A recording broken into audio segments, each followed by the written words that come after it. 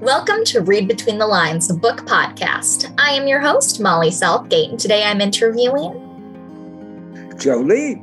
Hi there. How are you today? Just fine. Actually, it's a beautiful day here in Indiana where I am, so hopefully it's equally beautiful where you are. It is. I'm out here in Chicago, also in the Midwest, and it is a gorgeous day out here. I'm so excited to talk with you today about your book. Can you tell me a little bit about it? Well, it is, I could actually show you the cover here, Forgiveness, the story of Eva Kor, a survivor of the Auschwitz Twin Experiments. And it begins with a childhood in a small Romanian village and goes through Eva Kor's and her sister's experience in Auschwitz-Birkenau, primarily. And then it arcs into how she found her own personal salvation after the trauma. I mean, the incredible trauma of this experience.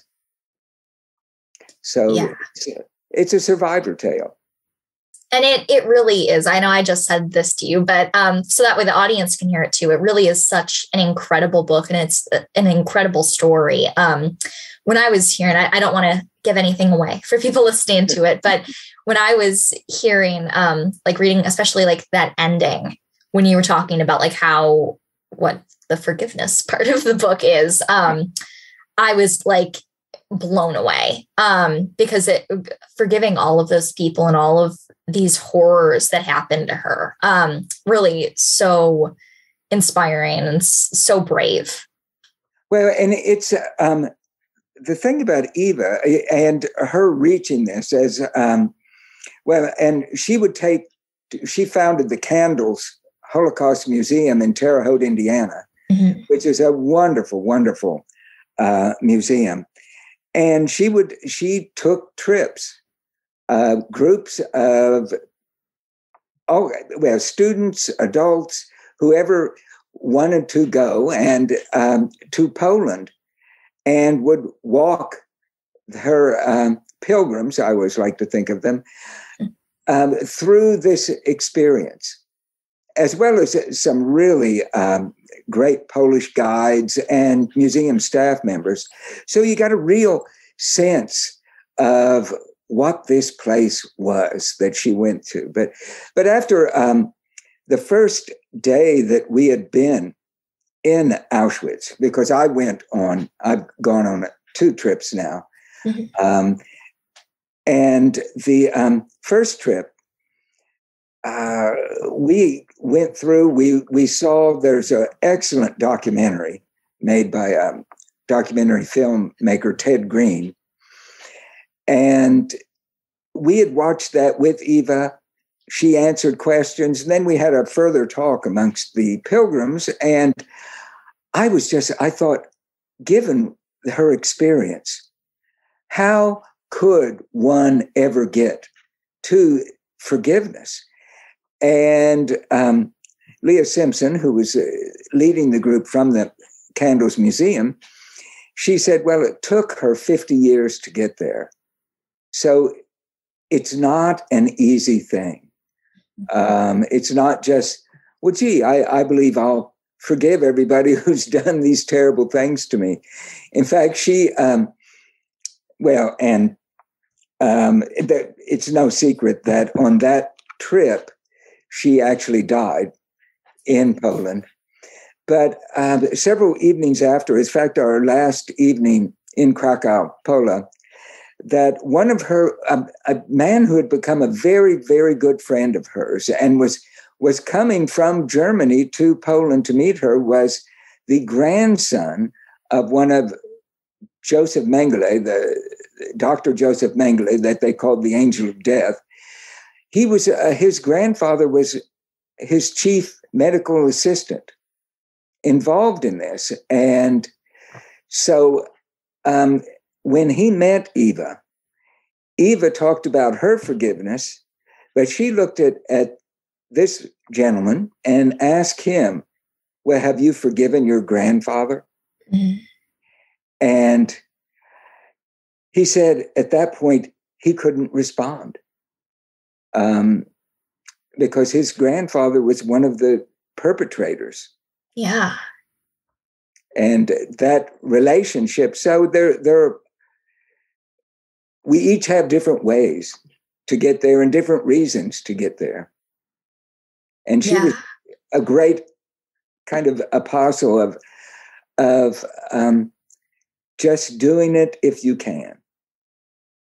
That was definitely something that I really loved in the book. Like what you were just saying, that like just doing it if you can. And because throughout it, especially like when you're talking about like how she came towards her journey of forgiveness, how she realized like not everyone can at every time in your life. Mm-hmm.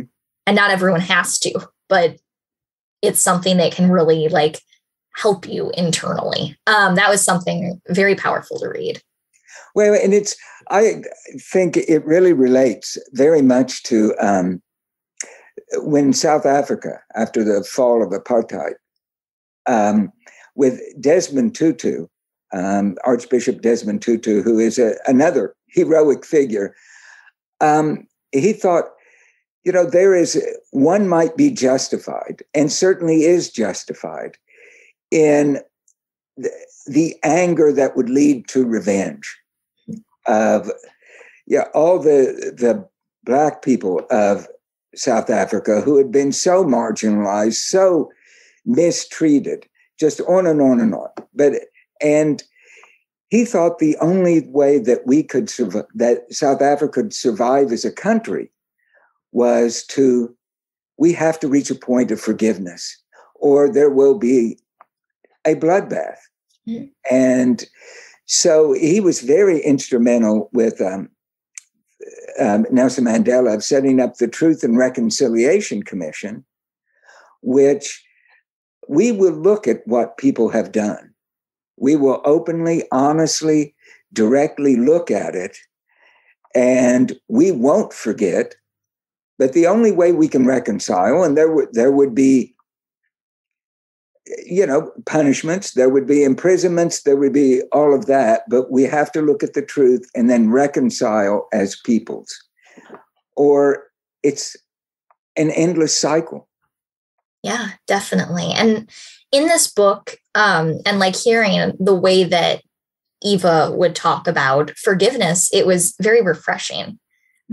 Too, because I feel like a lot of the times that I've seen people talk about forgiveness, it can be a very toxic approach, being like, you have to forgive someone immediately. And if you do not, you will never forgive them. And like makes it so blown up like that. And that can cause so much stress around it. And it was really impactful to read a case where someone went through these things and it forgave as like almost like an act of rebellion against it.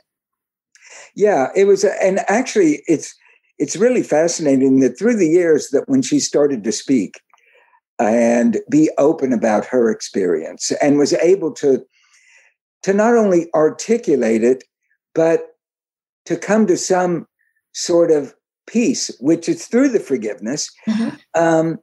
She was visited at the museum by many people who had suffered all kinds of terrible tragedies in their life, rape victims of the Rwandan genocide, just that people found her idea of forgiveness, of laying down this burden, and in her case, with not just the pain, but the anger that the pain brought, mm-hmm. that she was able to go forward in her life. And many people have from all kinds of different situations, have found that incredibly inspiring and instructive. Yeah, definitely. Kind of switching up what we're talking about, can you tell me how this story kind of came to you and why you decided to write about her? Well, it's Eva was very well known through the Candles Museum and all her speaking. And I would urge people, if you want to find out about Eva, if you want to see her, then all you have to do is put her name in a search engine, and you will find all kinds of interviews and things with her. But so when she founded the Candles Museum, which is a great little facility, and I would urge anybody who's around the Terre Haute area, and Chicago isn't that far, Yeah. to go in. And you can actually interact with Eva. There is a hologram that the Shoah Foundation, Steven Spielberg Shoah Foundation, has of Eva in the museum. And she engages in this very interesting way, even after her leaving this planet, with anybody who has questions. But so she was well known. My wife was for years an art teacher, and she had the Lilly organization had art renewal grants, they were teacher renewal grants, so teachers could ask for all kinds. They would submit all kinds of different things, and my wife had received several of those. Each summer, for several days, they meet on the campus of ISU, Indiana State University, and which is in Terre Haute. And then my wife is now one of the instructors there for that week. And she had been, the Candles Museum has been there, and she was always busy and hadn't gone. But some other teachers said, look, you have to come. You've got to come this time. So she went. That was in July. She heard Eva speak, and she called me immediately and said, Joe, we have to go together and hear her. Because I knew about her, but I'd never met her in person, never actually heard her speak. So it was November before we were able to finally do that. But in the meanwhile, we had both gone to Pittsburgh, and I have friends, dear friends there. And my friend Mark, who is involved in comic books as literature and things. And he introduced me to some people who were doing a selection of comic books about Holocaust tales, the heroes of the Holocaust. I've got a copy here. Chutzpah. Oh. And so that immediately made me think, wow, that Eva's story was one that you can't do in 8 pages or 12 pages or even 28 pages. The whole arc of her story needed to be told. So I started thinking about a graphic novel biography based on her life. And so it was only in November when we finally got there. Eva was just incredible. She was, in the next month or two, she was going to undergo heart surgery, but she spoke for 2 hours on a Saturday afternoon. And besides for her pushing her walker ahead of her, which was kind of, I always thought when you would see Eva with her walker, it was like she was coming in on her, gallant steed. And she sat there on a very low stage and engaged with the audience in a way that was absolutely incredible. And so, but I had put together before we went a sample of my work. And Eva, of course, was very busy. She talked, she met everybody. So I presented this germ of an idea to Leah Simpson, who is still involved with the museum, but was the interim director, and said, I've got this idea about doing this graphic biography. And if it would be okay if you would present this to Eva. So she did. We went back and forth. And I wanted to get, not that it would be authorized by the museum or Eva, but I wanted to get the approval that it would be acceptable for me to do this. Mm-hmm. And the funniest thing of all was that talking to Leah, she said, well, Eva doesn't quite understand the idea of a graphic novel and the idea of being in a comic book. And was I going to make her a superhero? And I said, well, no, there will be no spandex involved in this. So anyway, and then I presented the artist renewal grants through the Indiana Arts Commission, got a grant, and went on that fateful trip to Poland, and which I must say I would have missed had I thought, because I thought, well, I want to do more research and get to know the story better before I go. So maybe I will put in a grant for next year. And my wife, Beth, said, Joe, if you're going to do this, do it now. And I'm not saying she's a prophet, but, she was spot on. Things happen for a reason, like that.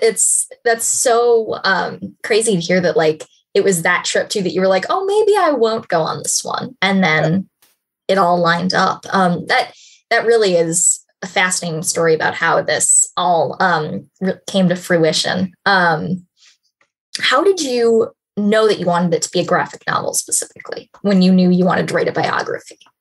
Well, I draw pictures, and I love to put those pictures together as a story. So for years, actually, it'll be in 22, I will have been doing editorial cartoons for first the Bloomington Voice, which was a small alternative paper for about 10 years, and then the Bloomington Herald-Times for the last 20 years, or 19 now, almost 20. And so but that you have to tell a story in one panel. Mm-hmm. But I have always loved illustrated books. And so I've done a lot of illustrations for the For Beginners series, and I've written a couple of books with them. And actually, I've done several comic books. I did years ago. I was commissioned to do illustrated version of Treasure Island. And so I've been involved in the form really since I was about 6 or 7 years old. Mm-hmm. That's so cool. I feel you on the always loving graphic novels too. I definitely understand that, because it's such an interesting medium and it can be so expressive. It is. For sure. And one can do so much in a graphic novel that you can't actually do just with words. And I'm so glad that it isn't just seen as a kid's medium anymore. Definitely. Oh, this is just spandex and capes. One can tell incredibly important and serious stories in this medium, and I always think it's really our oldest literary medium. Look at the cave walls that our distant ancestors painted on, telling the story of a hunt or making fire, or then the Sistine Chapel. It is a graphic novel that you engage with by getting a sore neck if you see it in person. So it's a great way to approach it, and it's a universal kind of expression that it's important. I find one can do graphic novels without using any words whatsoever. Yeah. And of course, it depends on the story. This is a story that was very necessary to have written language, but it's I really think, and am so glad that it now is becoming as important as it is. I mean, it's amazing the number of movies that get made these days from graphic novels. That's their primary source. Oh, and yeah. Just superheroes or zombies, but really serious expressions. Well, now even too, a trend that I've been noticing with TV shows is that these studios like Netflix, I've noticed, has done this a lot. They take graphic novels and they turn them into shows, and it's not always Marvel or DC. Like it's not, they're not only doing that, because those are also very important, I would argue. And but it really shows the wide range that this medium can go into. Well, and I think it's very much a movie that you can hold in your hands. It's physically there. You can slow it down, you can stop it and rest for a while, you can re-engage with it. And so that's why, well, in my case, I didn't want every panel to be the same size. Mm-hmm. And that you can expand. If you, this is something that is very important that you want people to take in the whole thing, or is it transitional? Or in the sequence with the train, I wanted it to slowly build as this horrible train journey that still has a measure of hope involved with it, until it gets to that point where they hear German spoken and the doors being opened. And that's something that you can do more gracefully, I think. And this is not, I think there's certain things that one can do with pictures in that way that have an emotional immediacy that sometimes words aren't quite as immediate. Yeah, definitely. And I know that a lot of book podcasts don't always have graphic novels talked about and stuff like that. But that is always from the very beginning. I actually believe the first author I ever had on here, Elliot Serrano. Yeah, he was the first one. And he was a graphic novel author, because it's such an important aspect of the literary world. And you can do so much with it. Yeah, and it's exciting that more and more publishers and different and bookstores. I mean, it was interesting to go into Europe 20 years ago and see, bookstores with an entire shelf, a wall of graphic novels, because it was considered with an importance that it hadn't yet reached in the United States. But these days, go into a good bookstore and see if you can't find a shelf of graphic novels. Oh my gosh. Yeah. Or like the library. Like the other day, I was picking up a hold. I was like, I'll also pick up a graphic novel. And I was like, all right, which floor do I want to go on? Because every floor has a graphic novel section. Like it's become something so important. I'm so glad that it's getting this recognition. Mm-hmm. I think it's a great way to tell history too, which is why that opening chapter, I wanted to talk about how they got there. I mean, it's just to explain what happened between World War I and when the Moses family, the Eva's family, was taken to Auschwitz, because history often gets taught in this bite and that bite. And of course, this is not extensive and it's not difficult, and there's only so much one can do. But it's important to know what happened and how it happened. We can hear the name of Anne Frank, and we know, in one sense, Anne Frank's story, her immediate story, but we don't know, well, how did this all occur? And it's, I think it's a history, which has always been important to me. Oh yeah, of course. Is not taught as much as it should be, because I do think it's how we got here. And if we want to know where we might go and where we want to avoid going, you got to learn your history. Oh, of course. And I 100% agree with that. Like, in my opinion, history is one of the most important things to study. It may not be my favorite thing to study in all regards, but I love it, but it's not the favorite. But it's certainly so important. And that's why stories like the Eva Kor story and like having graphic novels and books like this, that's why it's so important, because not everything can be taught in a history class. No. And these days, especially when one looks at what our world has gone through in the last year and a half,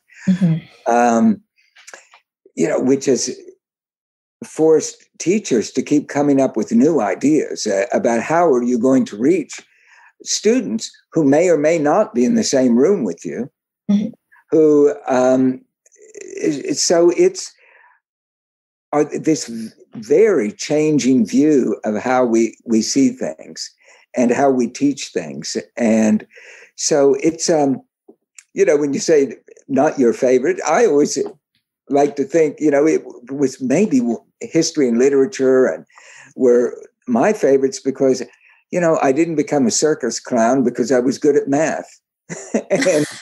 and so it was one of my earlier careers. But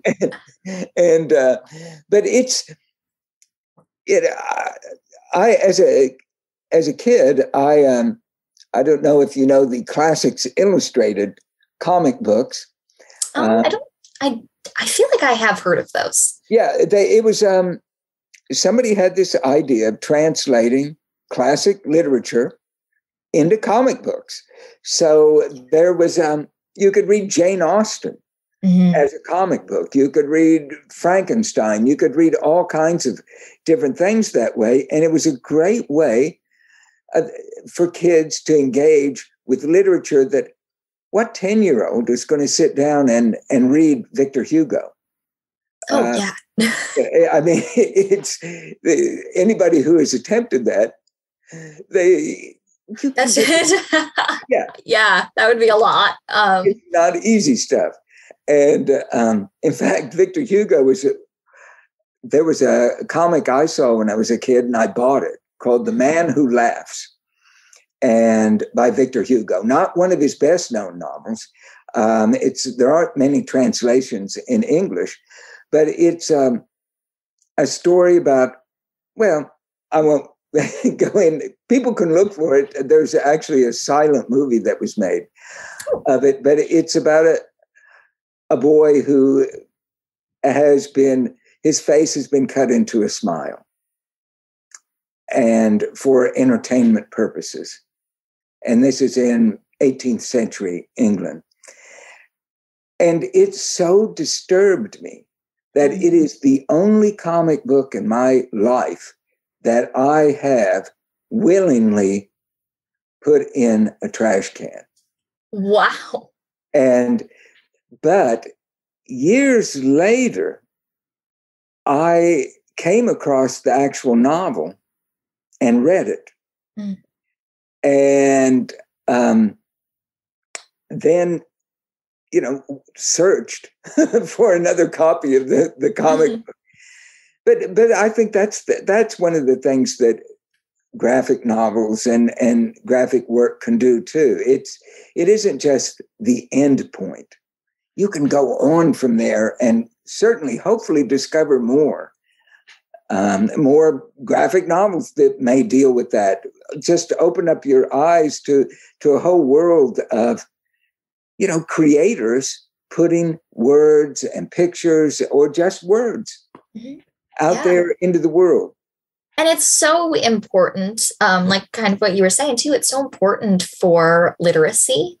And that's something that my family has always said, because we've done like tutoring reading in schools and stuff like that. And we've always said that graphic novels are some of the most important ones to get kids into reading. Yeah. And I remember when I was pretty young, but at the time I had already read A Wrinkle in Time, but I got I had a graphic novel copy as well. And I still have it. It's one of my favorite graphic novels. I believe Hope Larson did the translation. And I remember reading it thinking, this is something so important and so many people should be reading these kinds of things. Because a lot of the times looking at parts of history or parts of long-form literature can be so daunting. Mm-hmm. And this is a way to really go in depth into that. And it kind of takes away a lot of those barriers too. Yeah. It's, well, and I really think it's an active engagement that one has with literature. Mm-hmm. And for many people, and especially people who, with ADHD or all kinds of different just attitudes toward literature, it's one that they can approach. Mm-hmm. And that doesn't mean it's exclusively for one group or another. If it's done well, it can reach a huge audience and instruct. I remember years ago that the South Africa did not have a comic book company. Any comic books that the country of South Africa got were from outside, usually from Great Britain or the United States. And so a group of artists and writers got together and they decided, we are going to do a comic book company. And what they did, their very first comic book was one that dealt with HIV/AIDS and was able to look at domestic violence as well. And it was done primarily for the population that had been kept out of education or their education. The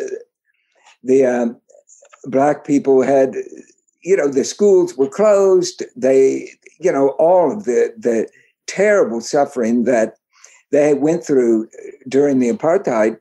And here was this growing issue with HIV/AIDS, domestic violence, all of that. And it was a great way to do it. And in the centerfold of the comic book, it graphically depicted exactly how one uses a condom.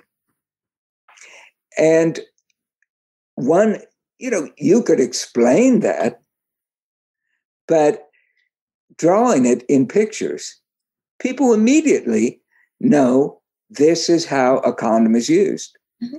So it's, it's why if you get on an airplane, that in a sense is kind of a graphic work of nonfiction when you get that card that says, oh, this is how you look at this. Mm-hmm. For sure. Yeah. This is what you do. And sometimes the things that I found in graphic novels that, like what you were saying about the Victor Hugo story, they can be, some things can be disturbing upon first viewing, and then later you come back to it. That actually just happened with me. There was this one graphic novel, and it's not disturbing. I was freaked out by it when I was younger. It's called Beautiful Darkness. It's really a stunning book. And when I first read it, I remember being so freaked out by it and not getting it. This was years and years ago. Like I was probably like 8. And this year, like a few days ago, I found it again at the library. I just stumbled upon it and I was like, I am going to read this again. And I did, and I loved it. And I took so much more out of it than I did on that first reading. Yeah. And it used to be, even though nobody ever called them graphic novels or anything, illustrated novels, all kinds of literature. That when I was a little kid, that we had a copy of, Dante's Divine Comedy on the shelf with the Gustave Doré illustrations. And it was on the shelf, but wow, it was about hell and heaven. And so it was, nobody could say, what are you doing looking at all those pictures of naked people? Which, of course, was part of the draw. Mm-hmm. But it also made me wonder, what is this book really about? Mm-hmm. And so I think I was 12 years old when I first read that translation. And I've read several translations since. And actually, I think I may be the only person in the world who has done both a comic book called the Dante Primer, or Primer, that talks about Dante, and an illustrated book, Dante for Beginners. That is so interesting. I had never heard of someone else who had done two different translations like that. Yeah, and so it's it's a great way of entry, and it can be contained within one book, which is what I try to do with Eva. But of course, there is so much more that one can learn about Eva Kor and the experience of the twins and the Holocaust and World War II. So, it's one story, and it's one translation of that story. Yes, for sure. And like your book is so important too, because while reading it and afterwards as well, it made me want to do more research into the Holocaust and learn more about what happened and learn more about Eva Kor. Because reading this, it was like a taste of it. So I was like, oh, I can see what happened from this one person's perspective, but I want to know what the other perspectives were. Were there other people? And I think that's something that can be so important, kind of like getting that taste for more knowledge. Yeah. And there are, of the survivors, everyone has a very specific experience within this time period and within what happened. I think, and I mentioned my father in the opening, who was he was part of the 3rd Armored Division of the 1st Army. He did, of course, the death camps in Poland were liberated by the Soviet Red Army, but American soldiers, British soldiers, that so many of the Allied troops liberated other camps. And he was involved with the liberation of a concentration work camp. And the horrors he saw, and this is one of those things that there are films of the American troops entering Nordhausen, which was the camp. And this was not a major camp, but for these soldiers experiencing, and of course they've come through war, but to see what had been done to people in these camps was so horribly shocking to the American troops, to the British troops, to the Soviet troops, to see that this kind of mechanized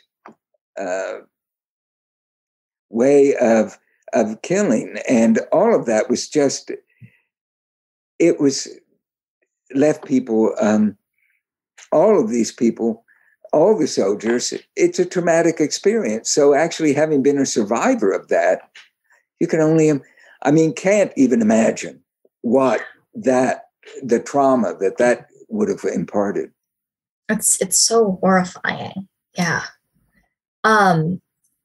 Well, actually, this has been such a great conversation, but we are running out of time to talk. But thank you so much for coming on. I had an incredible time chatting with you. Well, thank you. I thank you, Molly. This has been great being here with you, and thank you for looking at the book and your comments about it, because it's important to me, and it's important to a much wider group of people than just me. So thank you for telling such a powerful story, and putting like Eva Kor's words and her life out there. And anytime, if you ever want to come back on, it's always open. You're welcome anytime on the show. I just have one last question, and that is, what do you have coming up? Well, I just illustrated, and this isn't something I wrote, and it's a little different than a graphic novel, but for the For Beginners company that I publish and I've done a lot of work with, I just did a book on C.S. Lewis. Oh, and so that'll be out sometime in the near future. And I certainly hope to work with my friends at Red Lightning Books. Mm-hmm. I've got, as I said to Eva, I've got ideas. So hey, I can sit here, whether there's a pandemic or not, at my drawing table just over to the side here and write and draw. And so it's good. That is awesome. Well, thank you once again for coming on. For Read Between the Lines, my name is Molly Southgate. And I'm Joe Lee. Let's end this the way all great stories end. Happily ever after, the end. Thank you for listening to Read Between the Lines, a book podcast. You can follow the show on Instagram and Facebook at Read Between the Lines Podcast and on Twitter at RBTL Podcast. Make sure to follow the authors who I've been talking to hear all about their upcoming projects, and also because they're cool people. This show is hosted by me, Molly Southgate, and produced and edited by my dad, Rob Southgate. Read Between the Lines is a Southgate Media Group production, and you can find all the great content put on by the network at southgatemediagroup.com. You can read the story of how I and many other podcasters started in the anthology book Pod Life, which you'll find at the link in the show notes. Also in the show notes are links to buy the books featured on this episode. Using those links supports this show and the incredible authors being interviewed. Have a great week and keep reading.